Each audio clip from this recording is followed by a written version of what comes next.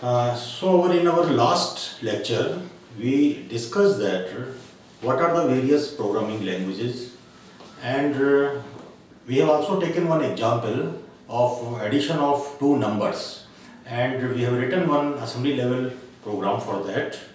So all these things we have discussed.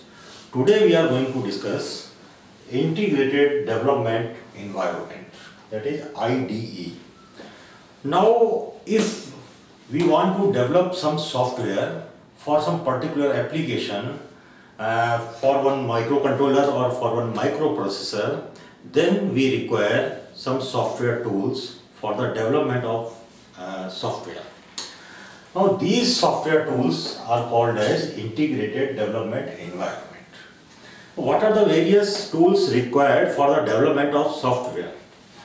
First, we require one editor.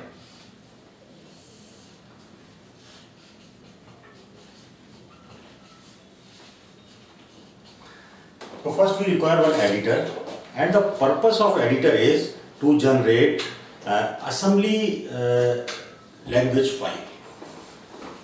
So this editor will generate a file with the extension .asm, and this is our assembly language file.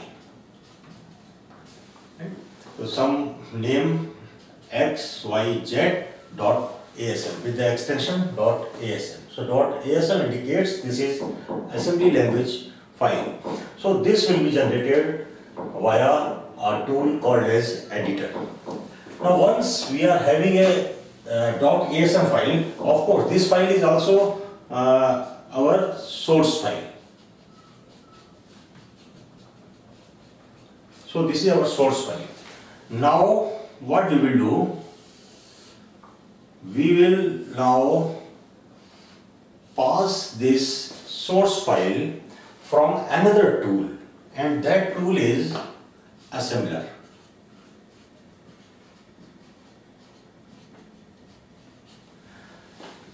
So source file will be passed through one assembler, and now assembler will generate two files. It will generate two files. One list file, .list, xyz.list. Now in list file, basically it is used for the documentation purpose, because in the list file you will find your mnemonics of your program, you will find the opcode, the hex code of your those mnemonics, as well as you will find the memory addresses at which these hex code has to be loaded. So all the information will be there in list file. So a developer can use this list file for the documentation purpose. And the second file generated by this assembler is your object file. Object file. So the extension, this object file extension is .obj. xyz is your basic source file, xyz.asm. So one xyz.list file will be generated, and xyz.obj object file will be generated. Now this object file is basically your binary file. So here whatever hexadecimal codes we are having, or whatever mnemonics we have used to write our program, so that mnemonics will be converted in binary form, and it will be available in object file.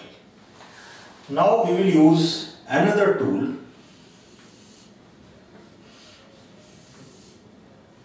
Now this tool is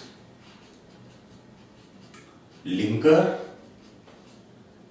plus locator. Linker plus locator. Now linker plus locator tool, it will generate absolute file.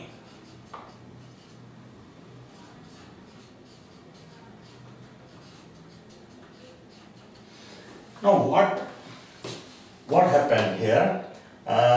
See here in the object file, we have the information that these are the binary code which are to be loaded in memory, but exactly at which particular memory location which code has to be loaded, that information is not available in object file.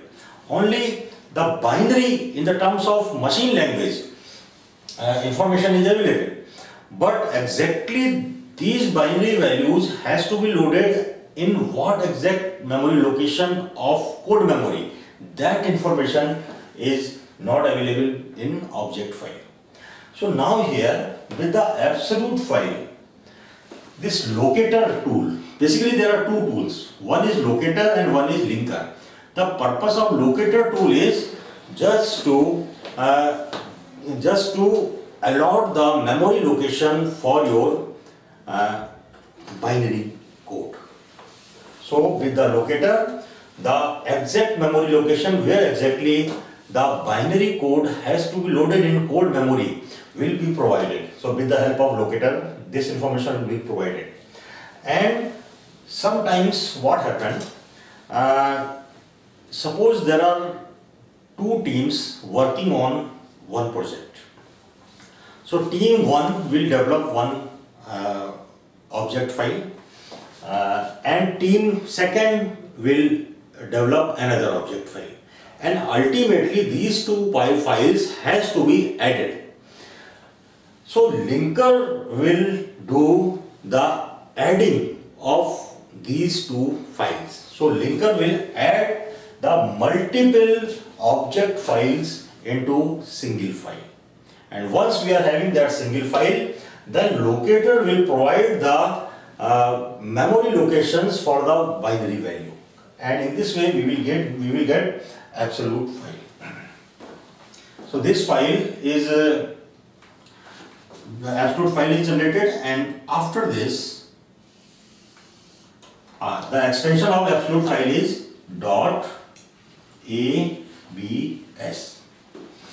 Now this absolute file is now given to another tool, and that tool is called as OH. Now this OH means object to hexadecimal. Object to hexadecimal converter.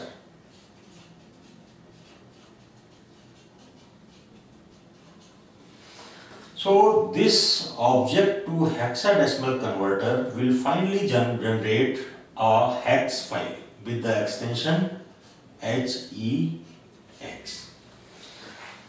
and this file will be utilized for burning your code memory. So now suppose for now all of these tools are combined together, and it is called as IDE, Integrated Development Environment. So now what happened? Suppose we want to develop some application. For that, what we will do, this is our PC, right? In our PC we are having this software, and we will write the program, and finally we will generate one hex file. So our hex file is available in our PC. Now what we will do, we will connect our ROM with this computer, and this hex file will be downloaded in this ROM. And if it is a controller, microcontroller, then this ROM is a part of microcontroller, then whole microcontroller is there. Whole microcontroller is there. So hex file will be downloaded in the ROM of this microcontroller. And once the hex file has been downloaded, now whatever code we have written, whatever program we have written, that work will be now done by this particular microcontroller. Because already our program code or our application program is in this ROM. So to develop a software, we require environment development, integrated development environment. And integrated development environment, basically we have one editor. The purpose of editor is to generate assembly language file with the extension .asm. This is a source code, source file. Then the source file will be passed through a assembler. Assembler will generate two types of file. One is list file. List file contains all the information regarding the mnemonic, the hex code of our mnemonic and the memory locations.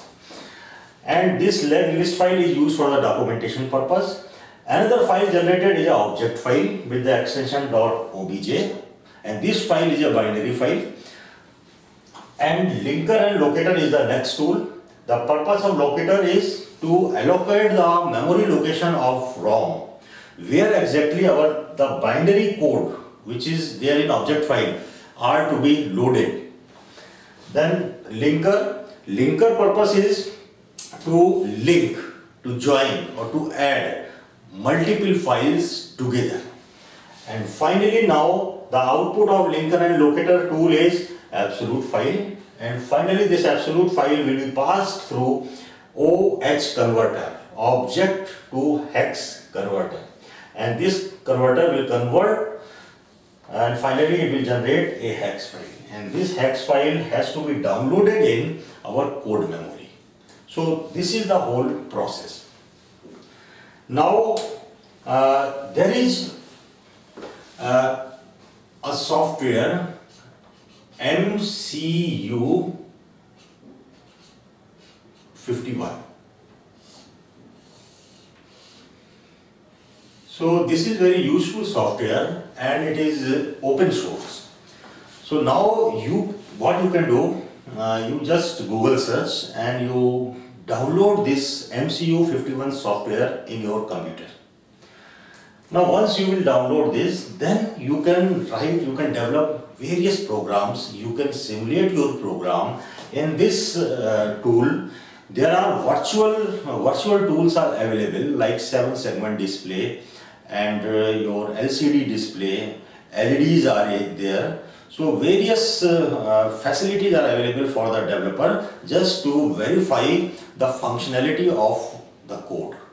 So you just download your this MCU 51. This is a free software, open source, and in next lecture I will just demonstrate how to use this MCU 51 for the development of our software, and I will also explain about some of these files and what is the code memory in that controller, all these things.